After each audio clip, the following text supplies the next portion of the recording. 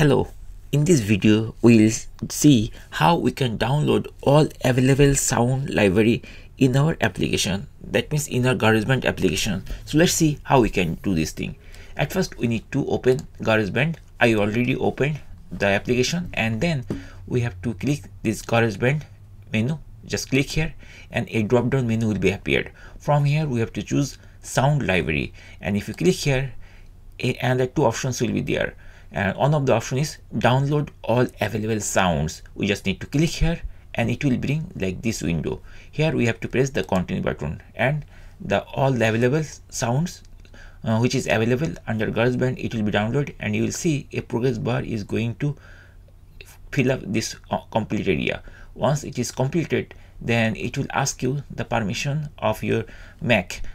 We have to type the password of our Mac computer or Apple computer. So I'm going to type the password, and then we have to press this install software, this button. Once we press install software, it will be installed and the sound library will be installed.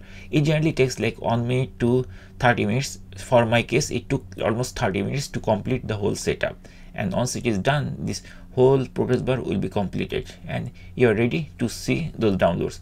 To see those downloads, basically you just need to click this icon here. If you click here, it will open everything, and here it is showing indexing Apple loose library. So basically it is downloading all the things, basically whatever the sound library it has available.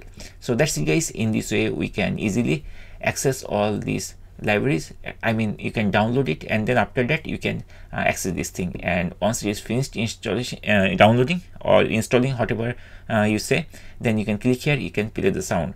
But for me it is still indexing, it will take some time, so I'm not going to make more lengthy video, so I'm just giving you the basic idea.